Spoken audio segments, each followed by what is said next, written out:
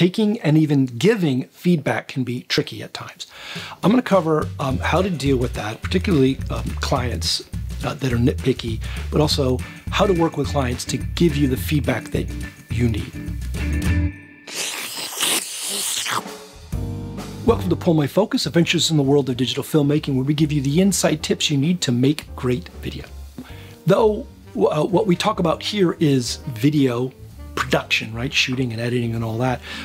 What I'm going to talk about here about taking feedback and even giving feedback is applies to any creative process, right? Where you have to work with someone else. First, let's look at the definition of feedback in the engineering mechanical world. The modification or control of a process or system by its results or effects. An example would be the heater where you live. Colder air goes into the heater and it comes out hotter. And a thermostat reads that temperature and tells the heater whether it needs to turn off and later on when to turn on, right? It gives it feedback. That's called a feedback loop. And when the heater gets that information, it doesn't get bent out of shape about that feedback. You want me to turn on again? I was just on 5 minutes ago. What's wrong with these people up there? Do they have windows and doors that shut? Now let's look at the definition of feedback for people, for creative endeavors. Information about reactions to a product, a person's performance of a task, etc., which is used as a basis for improvement. A bit different, but basically the same. The big difference is that, unlike machines, we're people with complicated backstories and these things called feelings that can get hurt, you heartless bastard. Can't believe you said that. Can't believe. Okay, so taking feedback is for a purpose, and in our case, a creative endeavor. Are we fulfilling on the brief or what the client wants us to produce for them? In our case, video, right?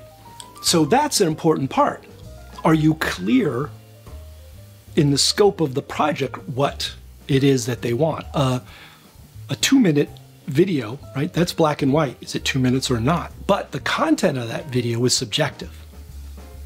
And that's why there's a lot of pre-production work at times about making sure that we and the client are on the same page about what we're producing for them, and why there's iterations, right?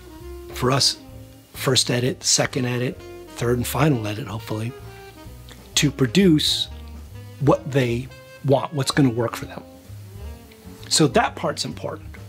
Now, with some clients, particularly when they're new, for us, that is, we're new working with them, I'm definitely looking for feedback. I want to find out and kind of sort of narrow in on what are the nuances of what they want, the type of edits, the type of shots, the type, if we're using stock footage, or when we cut away from an interview, do we use a little sizzle here? What kind of transitions? And we talk about those things, but after doing a few projects with them, we get to know them better. We know ahead of time what it is that they want, like, need, and what they don't. Sometimes a client will give you specific feedback. Hey, can you move that text over a little to the left? Well, okay, I wasn't very specific. And my first thought is, why do you want it moved over, and why are you telling me how to do, I'm not your puppet. What I do in those instances is I say, sure, but what's not working for you? What about the text being there now isn't working for you? Because I want to know what's the problem they have with it that I need to solve. That's my job. Now, they might be right, but I find 9 out of 10 times that's not the case. And I'm not going to tell them and be rude, hey, don't tell me how to do my job. I'm going to politely say, okay, what's not working? They're just jumping ahead, and they think this is a solution. And if it's not, as I said, most of the time it's not, then there's a lot of wasted time, inefficiency, and back and forth. Now, they may want me to do it anyways. And that might be fine. It might be they just need to see it, and eventually they'll get it and start trusting us more. But I also remind them that, okay, we only have, 2 rounds of edits, and then there's a final, and any work we do after that is billed hourly, right? And yes, that's in our contract. And it's meant to prevent, right, this situation. But it's fine if that's what they want to do, and they end up moving it back and doing this and trial and error. But the consequence of them using me like a marionette puppet is that it's my time and their money. So, okay, fine. That's why that's in the contract. Now, this isn't always the case. We work with a lot of creative directors at agencies, and when they say, move this text to the left 10 pixels, we move it. We gladly move it over 10 pixels. They know what they want. And usually, you know, they won't tell us. They'll give us a new Photoshop or Illustrator file with the comp, right, with all of those assets. But sometimes it's faster, more efficient just to, you know, if it's just one thing, just move that over. And we'll gladly do it. They know what they're doing. They're an expert, right? And I might ask them, sure thing. And after I move it, I go, you know what? It works better. I'm not sure why. And they'll tell me, oh, well, you know, from a composition standpoint, da-da-da-da. Or it could have just been, you know, somehow it ties into the client's branding. They always want something lined up. But that way, we have a great video that looks good, and I learned something from an expert. If you're enjoying this video, don't forget to hit that subscribe button so you can see all our other great stuff. And, you know, we have a Patreon. It's very helpful to help keep us keeping on making these great videos for you. Now, on taking feedback personally, oh my God, I worked hours on the slow push-in and they don't like it at all. They hate it. They're going to make this video crap. They hate me. Why? Something I learned when I published my trade magazine Film Crew back in the day. We would give feedback to each other, me and my business partners, on an article we wrote or edited. And man, there were a lot of feelings spanked raw. But then we would get the box of comp issues from the printer, hot off the press. We'd rip that box open and flip through the magazine and then see a pull quote where we spelled aesthetic wrong. Big on that page. In print forever. And that was frustrating. And we found out from friends who worked in publishing, there were a lot of them in New York City, that anything written, edited, published, whatever, had as many eyes viewing it as possible in order to catch those problems, because they wanted to put out a good product. And like I said, print is forever. And so in that world, when someone pointed out a mistake, the reply was, thanks, good catch. And boom, that just opened up everything for us. It was a great practice to just say that, because it reminded us that what we're committed to was putting out a good quality product, not tiptoeing around everyone's feelings. So when a client gives you feedback, remind yourself of that. And, you know, you may not know why it's a good catch or where it's going yet. You're figuring that out with them. Okay, but what about when they're definitely wrong? And we know we've all been in situations like, this is a really bad idea. Well, if that's what they really want, then you just got to do it. Just remind them, right, of why you disagree and think, I don't think this is a good idea for these reasons, right? You're informing your client, managing their expectations, but you will do what they want. They're paying you.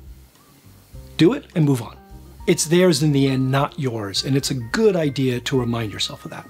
Some people will go, oh my God, but my name's on it. It makes me look bad. Well, most of our work, our name's not on it. No one knows that we made that. But in the end, there's always somebody, right? There's a hierarchy. There's someone who's making the call. And you just got to make them right. You can tell them why I don't think it's a good idea. But if they make the choice, the decision, then you got to make their decision right and go with it. A rule we learned early on in film school that I've taken with me since then has been to give useful feedback as a viewer, as a consumer of that media, whatever it is. You know, because in film school, we all reviewed each other's work in class. And if someone said, you know, that shot in the hallway, I think a tracking shot would be better, the teacher would stop and go, no, no, no. You're not the director, they are. Don't tell them how to direct their film. tell them what's useful, which is, as a viewer, what were you left with that didn't work for you in that shot? Oh, okay. Oh, that's great. Yeah. Okay. So everything was super dramatic up to that point. And then when she's running down the hallway, it felt static and kind of limp, like it wasn't, the drama and excitement was just gone all of a sudden. And then it picks up again after. That's why I was suggesting the tracking shot.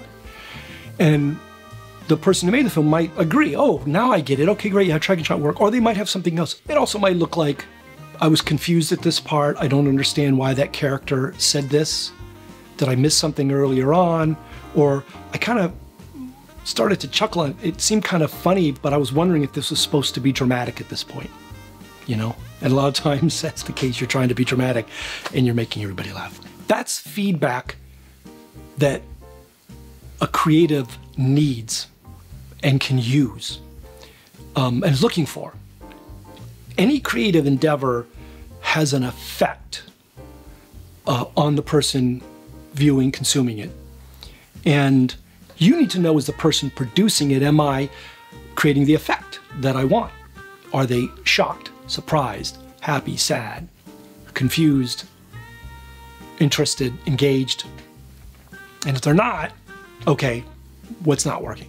What do I need to do to fix it? Now, sometimes you need to give specific feedback to assistant editor. You might say, I need all of the text plates to be just left justified. They all need to be on the exact same margin because they're popping all over the place. It's crazy.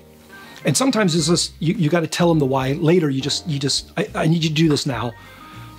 And they just do it. And later on, you can say, hey, listen, notice how in the first one, the text, right, the client really notices is popping all over.